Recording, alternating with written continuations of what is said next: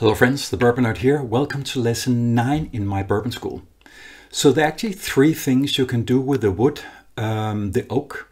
They can sort of prepare it for enhancing the whiskey. And it's seasoning, and it's charring, and it's toasting.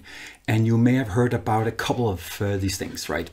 So what I'll be taking you through today are the differences and exactly a little bit of deep dive on what these 3 areas are.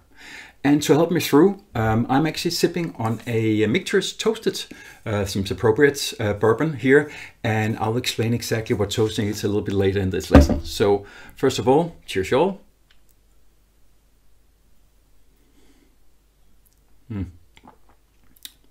Very nice. All right, let's take the first thing first. So seasoning, you may not have heard about this. And seasoning in effectively is just drying the staves outside in open air. So as you can see in the picture here, a lot of these staves have been cut from the wood and it's literally being left outside in rain or snow, whatever, for a long time. And I'll get on to how long time that is, as simply to primarily dry. But it's not the only thing, because seasoning does 2 things. It reduces the moisture level or the water level in the wood itself, but it also removes some of the unwanted compounds, especially the tannins that can be a little bit harsh. So when you leave it outside, sort of the elements and all the good things that are in there sort of attract itself to the wood, and then it will remove those unwanted compounds there. And actually a little bit surprising. So as you can see in the picture here, the way that you cut the wood, you cut them sort of into quarters and then you do the staves from this.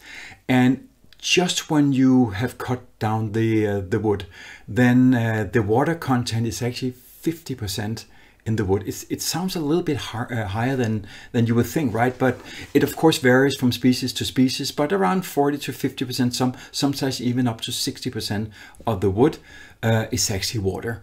And then after you have dried it outside for some time, it reduces, by nature does this, it reduces the water level, even though that it's outside in rain and snow, if you do that in areas where it actually snow there.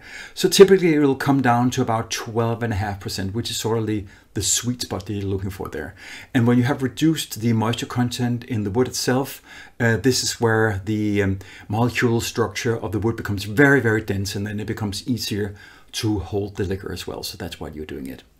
But of course, as I said, it's also the unwanted compounds, especially tannins, that it's removing.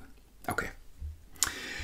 So there are some people that have done experiments with doing very prolonged seasoning outside. As you can see here are the 2, if you ever heard about this series.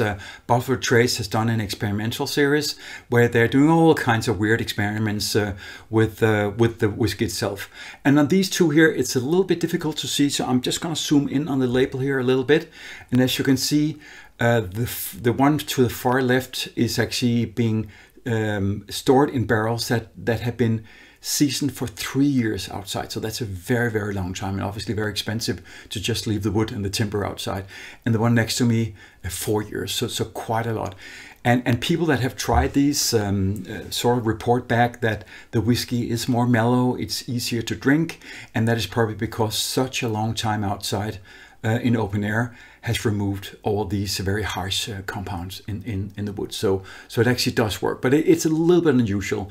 So typically seasoning outside is 3 to 6 months, but there are manufacturers that do a year and 2 years routinely. So it's a little bit up to the individual manufacturer. So that's basically seasoning. So that's happening before the barrel actually becomes the barrel, right? Okay. Then we're coming on to charring. Right, and this is going to be a little bit repeat if you've seen the previous lessons, because the recap here is that charring is sort of like intense heat for a few seconds. As you can see in the picture, it's literally an open flame, sometimes up to 2000 Fahrenheit, which is 1100 Celsius. Actually sometimes even higher, and only for a few seconds, right? If you probably remember from last time as well, we talked about these different char levels, 1, 2, 3, 4, and the higher level, the more intense heat, and the one to the far left there, also called alligator char, is about 55 to 60 seconds. So less than a minute, and then you're sort of done with the barrel. And if you wonder why you are charring the barrels in the first place, I will cover it a little bit here, but I think you should watch some of the previous lessons where I go into depth about that as well. Okay. And then of course there's this toasting that you may have heard of. You probably heard about it primarily because there's some products out there that are toasted products, but I'm going to explain to you right now what the toasting process is.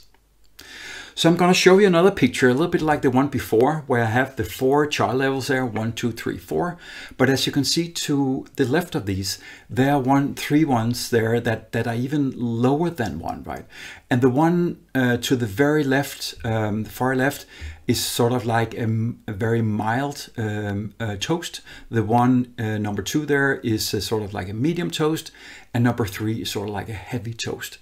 So it's not really charring. It's something, as you can see on the picture, something that is less aggressive compared to this open flame, like 2000 Fahrenheit for a few seconds there.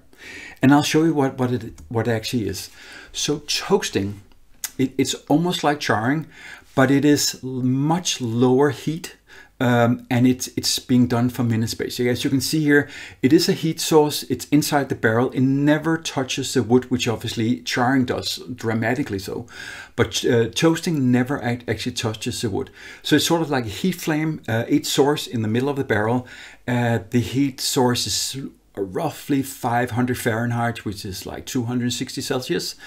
So of course much lower, which is also why I can sort of stay there for an extended period of time. There are huge differences on how much time you are doing to preparing the barrels with toasting. Some go as low as 5 to 6 to 7 minutes, and some go even up to 45 minutes, which is quite a long time, of course. But it depends really what you want to looking for. So charring and toasting, they're cousins. They're sort of doing the same thing. They're preparing the wood in the barrel for making better whiskey, right? Okay. So you can say, if you look at charring versus toast, so they do the same thing, but what is actually the best? Because they're both facilitating, if you will, the production of better whiskey and access to these wood sugars that are inside the barrel as well. So I will just explain to you really quickly here how I view the main differences between charring and toasting. Okay.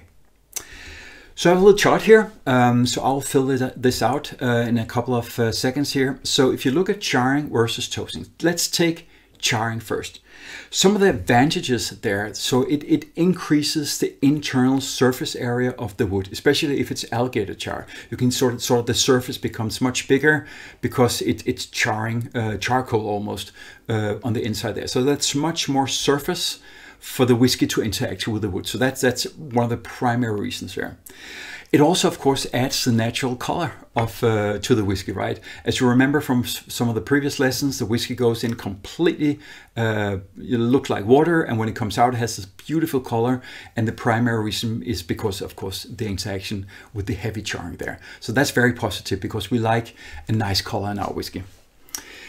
The third thing is that when you do this in intense heat source inside the barrel where you literally char it generates this caramel layer that we talked about in a previous lesson, and it also adds naturally then caramel flavor to the whiskey, which is something most people like. So that's a clear advantage of going charring as well. And then there is one thing. So this this carbon in almost the debris of the char there, it acts sort of a little bit. You may have heard about charcoal filters. It actually does act as a filter, so it makes sure that some of the unwanted things from the actual wood do not mingle with the whiskey itself. So that's a clear advantage of doing charring as well. So, and then of course, just a small point there, it is actually the law, as we discussed probably in the first lesson and lesson number 2 as well. So if you want to make a bourbon or you want to make a rye whiskey, you have to char the barrel on the inside. So that's a clear advantage, of course, of charring, is that you actually have to do it by law. Of course, the disadvantage, especially when we compare it to toasting in a second, is that it does not penetrate too far into the wood, this charring here, because it is only there for 25 to 55 seconds. So it sort of relatively, there's a limit how far that heat can go into the wood when you only have it in seconds. So that's a little bit of disadvantage, because you obviously want to leverage as much of the wood as possible. And this is where the toasting come in, as I'll explain now. So toasting, since there is sort of lower heat and it interacts with the wood over a longer time, it also tends to generate more vanilla flavor. And vanilla flavor is definitely something that we like in our whiskies. So that's an advantage of toasting. The second thing, as I discussed before, it does penetrate the wood more when it stays there. You can just imagine the heat source there, up to 45 minutes in the middle of the barrel. The entire barrel will be heated up almost. Of course, mostly on the inside, but also to some extent on the outside. So this heat sort of way to interact with the barrel that goes all the way into the wood. So this is a clear advantage of toasting. There's also this thing, and I put in parentheses there, potentially, because it depends a little bit on how you do it compared to charring. There is the possibility that it interacts more with the wood sugars. So it doesn't retrieve the wood sugars more in this process, but it makes it more available for the whiskey when it interacts over time. And wood sugars, interaction with the wood sugars is something you really want, because it makes better tasting whiskey. And then, of course, at disadvantage, if you would only do toasting of the barrel and not charring, then it would use a much lighter color. And generally, people don't like when the whiskey is too light of a color. You think it's too young, or it hasn't really been aged. But if you only age it in a toasted barrel, even for years and years and years, it would generate only a very, very light color. And that's not something that we generally like. Of course, as I said before, even if you wanted to, you could not make a bourbon or a rye or a wheat whiskey because you have to do charring. And if you only did toasting, then you would have to do stuff like moonshine, corn whiskey, and a few other things such as American whiskey or just cold whiskey that you could do with only a toasted barrel. So as you can see here, there are advantages and disadvantages by both areas here. So you could think, why don't I then combine the two? Could you literally not combine the two to get the best of two worlds? And absolutely. So there are two approaches here. The first one is that some manufacturers, this includes the Independent Stave Company and Brown-Forman and others, they actually do a toasting of the barrel before they char it. So it's sort of like it's of course more expensive, and they don't do it for all products, but you can actually do a pre-toast before you do the actual charring. So that sort of gives you the best of two worlds. So if you want to put a little bit more expense into the manufacturing of the barrel, that could be one way to go. So the second way to go here, of course, is, and that's also something that is probably the way that you heard about toasting before, is that after it has been matured in a normal charred barrel, then you put it into a second barrel. So it does a second finishing, as we call it, in a toasted barrel. So some manufacturers are doing this, and that's why they call it toasted products. So I have three examples here. The Mixers one, the one that I'm sipping on right here, they are very famous for doing toasting. They're not the first one, but they probably the one that are most famous for doing toasting. There's also the Elijah Craig in the middle here. They do a secondary toasting in the barrel after they've done the normal Elijah Craig. And also just next to me here came out semi-recently, Basil Hayden came out with a toasted product where they also did a second aging in a toasted barrel. So some of the products there, if you see it out on the market and it says toast or toasted, it's probably because it has been finished secondary in a toasted barrel, right? And actually, they're becoming quite popular. And one thing is, of course, the whiskey actually tends to be a little bit better. I can definitely vouch for that on the whiskey that I'm drinking right here. But also, I'll be honest with you, because it literally makes sense. So look at these two products here. So this is Elijah Craig, normal bourbon, like been around for years and years and years and years. And then this fairly recent addition, the toasted barrel version, which is just the normal Elijah Craig that then they've done a second finishing in a toasted barrel. And as you can see here, the MSRP on the normal bourbon is around $30, depending of course where you live, and the MSRP on the toasted barrel is about $50. And so that extra $20, and I can tell you the expenses for getting an extra barrel and doing a little bit of extra aging and handling, etc., is probably in the vicinity of $2 to $3, maximum $4. So it is very, very, very profitable to make these toasted products. And of course, you know, there's also a little bit of hype around this toasted product.